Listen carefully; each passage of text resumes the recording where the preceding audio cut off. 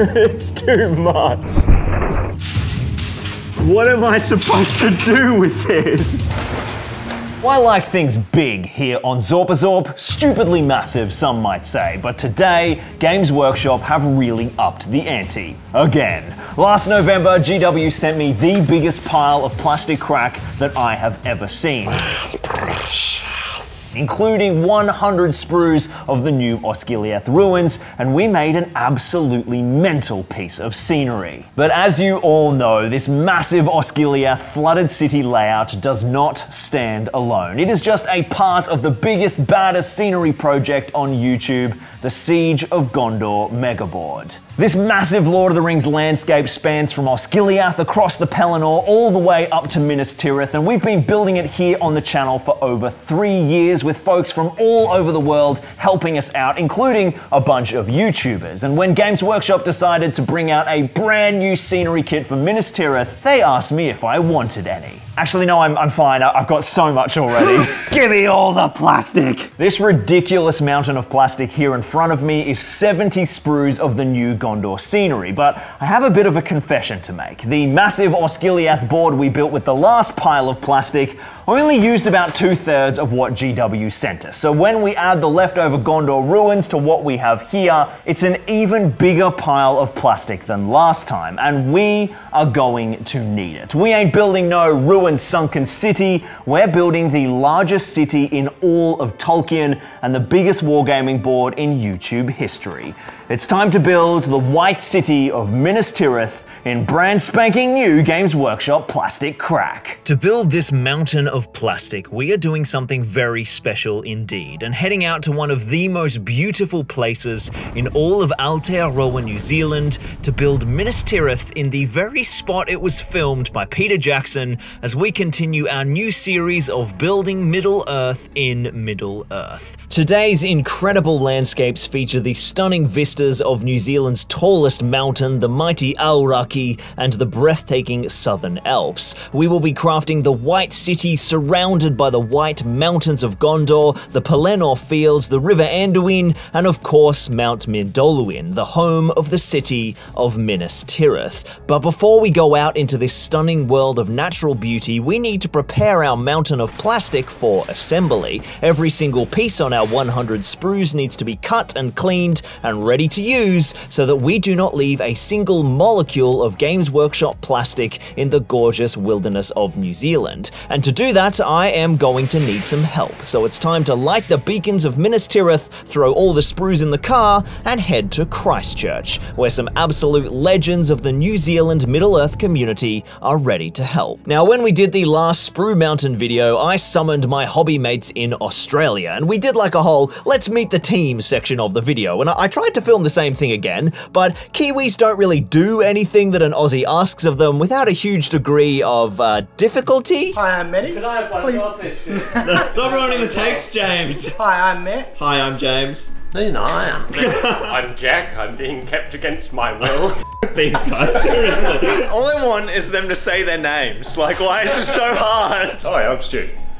Did you hear that, guy? That was great. Look at that. One take wonder. You know what? Don't even worry about their names. All we need today is their hands. And as we dived into a whole bunch of deep chats about why Australia invented the pavlova, we began to tackle the towering piles of sprue before us and realized this was a whole lot more difficult than I'd initially expected. With 2 new kits, we've got a whole bunch of different types of sprues than the original Osgiliath ruins, and the really exciting parts, these kits will add to our Minas Tirith building arsenal. The roofing, the stairs, the balustrades, and the archways are insanely modular, which is going to be amazing for the actual crafting, but it means they come in a million little pieces, which takes a long time to prepare. Bit of a slight difference here in style of organisation, Stu. Looking good, looking good. To optimize our workflow, we got Matty and Jack to focus on the 10 tower kits, which are way less modular, and they managed to cut, clean, and sort all of those pieces pretty quickly, while Stu, James, and I tackled the really tricky Gondor mansions, although it wasn't all smooth sailing for Team Tower. Our first injury, Matty. Show us the damage. It's a vicious business, this. With the towers finished, we all focused on battling through the mansions together, and we opted on just getting it all completely unclipped rather than cleaning as we went. It's almost lunchtime. We've had a big milestone here. We are about to finish clipping the final sprue. Obviously, we still have to clean everything, but let's have a look. Show us the final cut, the final snip. Oh, it's done. Oh. After a quick pie through the afternoon, we smashed another massive session, and I've got to say, these Kiwis gave my all-star Aussie de-spruing team a real run for their money because we got a mental amount completed. But my work was not done because a few weeks earlier, I had realized that the huge amount of leftover pieces from the Osgiliath build were actually still in Australia, so it was time to send Ryan from Battlecraft Hobbies. Hey, I'm Ryan. If I roll a 1, she's cool. On an absolute mission to wade through my jam-packed storage unit, hunt down the Osgiliath sprues, and post them down to us. Oh, that unmarked plain cardboard box. What you just described is pretty much your entire storage unit. Yeah, that's true. Yes, yes, this looks good. Oh. Can you see ruins or clear white plastic boxes? I can. We've got clear white plastic boxes. Yes! Yes! Floors for days. We need floors for Minas Tirith. All of this? Yes. You are a god among men, Ryan. In a classic stroke of timing, the care package from Ryan was waiting for me on the doorstep when I got back from Christchurch, which meant I had to clean and sort all of these pieces myself. But we of course now have my handy sorting containers that we used last time, which needed a huge resort to accommodate all the different types of pieces from the new kits. So that is all of our pieces cleaned and sorted into tubs, which is going to be essential for being able to build efficiently out on location, because with the addition of the 2 new kits, there are so many different pieces, and this is a massive amount of plastic in front of me. So before we dive out to Gondor to build Minas Tirith, it's time to recruit a little bit more help. So I jumped back in the car and headed to Christchurch Airport to pick up another one of my Kiwi mates. Well, look who's here, folks. Hey! Good morning, sir. Morning. You ready to go to Minas Tirith? Oh, I sure am. Let's go. Let's all give a huge welcome to Adam from 3D Games, Wargaming and Terrain, an awesome channel from right here in Aotearoa, New Zealand, who was mad enough to agree to 2 days up in the South Island wilderness, indulging my usual Zorpazorp madness. There they are, dude. The Misty Mountains. The Misty Mountains call. So we've just crested the beginnings of the Alps, and everything looks really great. The weather cleared, beautiful sun and some snow on the mountains. The rain and the fog is back. We may be getting wet today. Look at this fog. There's the mountains right there. We are right here in the Pelennor. The White Mountains of Gondor are all around us, and the rain has set in. As we wound our way through the mist and the drizzle, we found a little stony four-wheel drive track just past the truss bridge marking the filming location that drove all the way down to the riverbed in the center of the Pelennor fields. Oh, we'll do anything to stay dry. Oh, look, look, look. That mountain there, that's that. Yeah. We are parked in front of Minas Tirith. So that is Minas Tirith behind me, that gorgeous mountainscape. We are here in Gondor, ready to build Gondor. But it's pretty bloody wet, and we're not really going to be able to have camera gear out here for any sort of extended period. So we're going to swing the car around and see if we can get a nice backdrop from the safety of the back door and get crafting Minas Tirith in Minas Tirith. So we've got a bit of cover here from the roof. We're actually going to set the trestle table up in the back of the car. So up first, we need to find our first building to make. I've got all of my stills here from the films, and I've zoned in on one building in the courtyard of Minas Tirith that we see with that scene where Faramir rides through. It's a pretty classic Gondorian building. It's fairly simple, but it might throw us a few challenges, so it's going to be a great place to start. But hobby challenges aren't the only thing on my radar at the moment. The big move to New Zealand has essentially functioned as a bit of a reset button for my work and family life and for my career here on Zorpazorp, and Skillshare is a fantastic way to gain greater control of your career and creative path. Now, you might know Skillshare for their courses in film and video editing, but they have hundreds of career-focused classes too. The new year is the perfect time to reinvent your goals and yourself. Zorpazorp was a huge career shift for me me, and Skillshare gives me the power to keep reskilling as my industry and my needs change. With so much going on in life, time management and productivity has just been so key for me. So I've been checking out Ali Abdal's course Productivity for Creators, and it's been so helpful. So jumpstart your 2023 goals now with this exclusive offer. Try Skillshare free for 7 days and then get 20% off your first year. So I began by diving into my hoard of plastic and grabbing some brand new pieces for the Gondor Mansion kit, some pre-made archways, and used them to map out the exact number of arches we see in the film on the primary structure of this 2-stage building. I knew I'd need an exterior colonnade-lined balcony and then an internal wall to support the tiered roof structure, but of course we need to get Adam to work as well. Okay, so Lockie's tasked me with a little secret project here in Gollum's cave. And so we may just show you a few little sneak peeks here and there while I secretly work on some plastic. Pretty sweet office for the day. With Minas Tirith behind us, we got Adam out of the glue fumes inside the RAV, and I jumped into the 2 most exciting components of the new kits, the roofing and stairwell systems. The modular roof tiles are incredibly flexible, and Ray has designed them perfectly to be able to sit up against the upper wall so that we can make this wraparound lower roof to match the building from the film reference. These are so cool. The way that they combine, connect together and pull apart. We're going to be able to create some really modular, pretty massive buildings that might even have a touch of destructibility. No. There. Here comes the catapult. Oh yeah, that works pretty well. Destructibility. So now things rapidly started getting very complicated as I mapped out the floor plan of the first level, including the little tower section at the back of the main chamber, and then started working upwards, adding the first floor able to be reached by the rear stairwell, and then integrating that with our colonnade roofing. But in spite of how hard I started pushing these kits, I just kept finding all the right pieces to allow me to build anything I wanted. Look at that. Who thought I'd be so happy with a 2-centimeter strip of plastic? I only glued together some of the roof tiles as I'm hoping to do some pretty insane modular destructible elements, but for now we'll just focus on getting the intact structure fully finished. You finished your first assignment, You've knocked up a couple of towers. Yeah. I think he's ready to graduate, guys, to something a little bit more sophisticated, a nice big house. Okay. So here are your allocation of tiles. And a few pieces of floor as well. Okay. If you can just knock those up into something for us, that'd be splendid. Okay, great.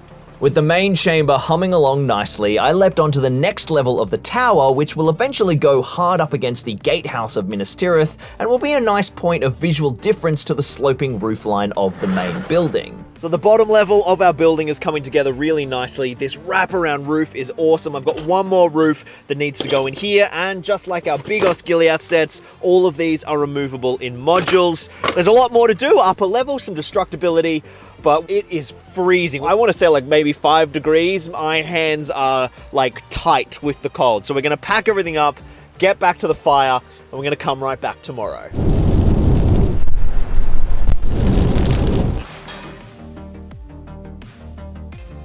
We are snuggled down by the fire.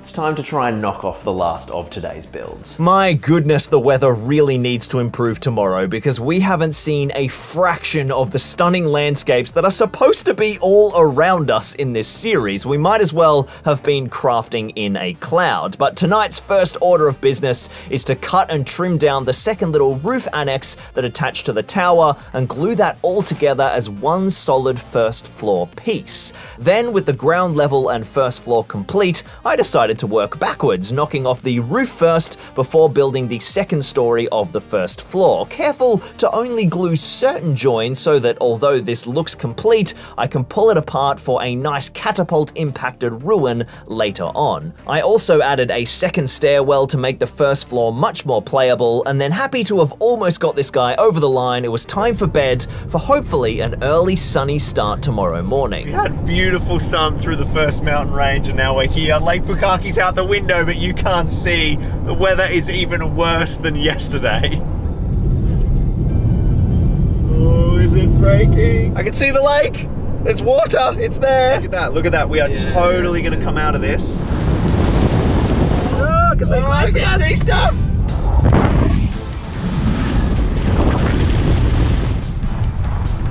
He's smiling again. Yes, I am. Sunshine on a rainy day.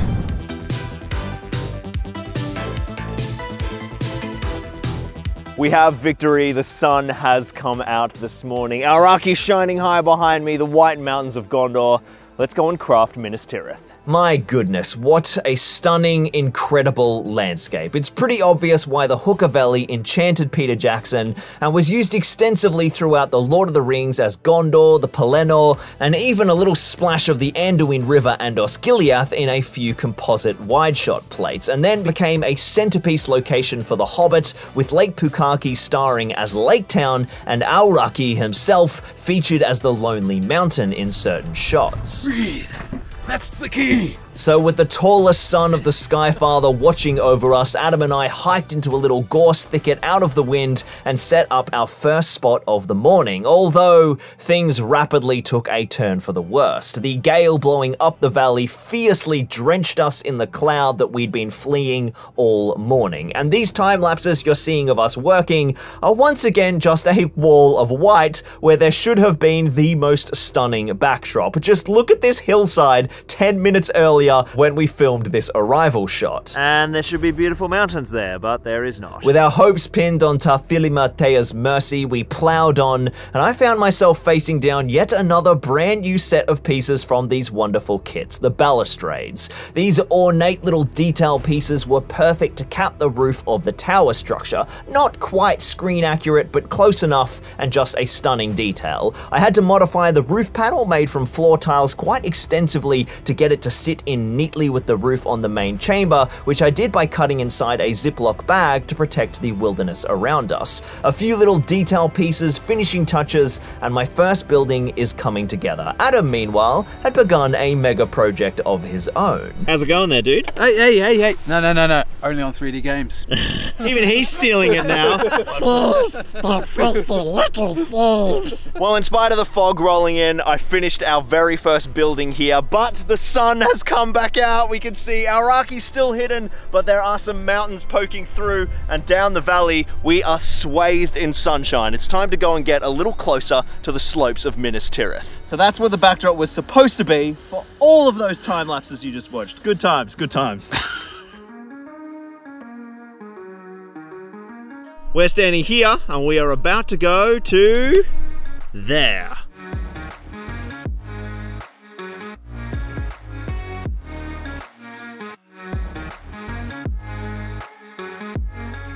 Minas Tirith has come to Minas Tirith. So we have reached our final location for today's shoot. We are here in front of Minas Tirith. Mindolluin, the mountain is behind us. Right where we are now would be the gatehouse, and we needed some reinforcements. So Beau has joined us. We're gonna smash through one last big mega build. And most importantly, Bodi, what have you brought? Snackachungies. Yeah. Well, Manwë and Tafilimatea have teamed up and delivered a beautiful blast of late afternoon sunshine as we smashed into this final crafting session, with Adam continuing his work on his own behemoth of a building, and Beau diving in with me to start on a brand new structure inspired by a new building from the Courtyard of Minas Tirith, which would have been in the exact place we were sitting when the stunning Bigature by Weta Workshop was composited into the landscape around us. I began experimenting with even more modular possibilities, as a big dream for me for this new city block is to be able to swap it between fully intact and partially damaged, so that when we play games on the board, we can have the scenery getting physically altered by the besieging forces. There was just something about crafting in such an immersive location that drove me to create a board that will be more immersive for gameplay than anything I've ever built before. Now, I won't reveal here what absolute madness Adam from 3D Games Wargaming and Terrain has been up to throughout these few days of scenery insanity, but trust me, there has been some serious shenanigans that I haven't shown here, so make sure you head over to his video link down below and please subscribe. His channel is so damn awesome, some gorgeous Middle-earth stuff, and he is just criminally undersubscribed, so go and show him some Zorpazorp love. The weather has finally cooperated for our last couple of hours here in the plains of Gondor, beneath the slopes of Aoraki in the beautiful southern Alps. We've done one last big building session. We've smashed out some buildings, but we're out of time. The sun's about to go down. We've got a big drive ahead of us. But before we make our journey home, there is one last thing to do. We are going to build Minas Tirith in Gondor. With the first few buildings slapped down in front of a gorgeous set of walls from my mate Andy Tucker, I think it's pretty safe to say that my appetite for continuing the massive Minas Tirith build with these new plastic kits is bigger than ever. And I'm just in love with what they can do. And we have barely scratched the surface of what these sets are capable of, which is handy as I have a whole lot of them left over. We haven't even touched 10% of what's piled up in my studio. Remember to check out Adam's video linked in the comments and comment down below what location you'd like me to tackle in the next installment of Building Middle-earth in Middle-earth. We just built Minas Tirith on Minas Tirith. Thanks a lot, Barry. Awesome. Anytime.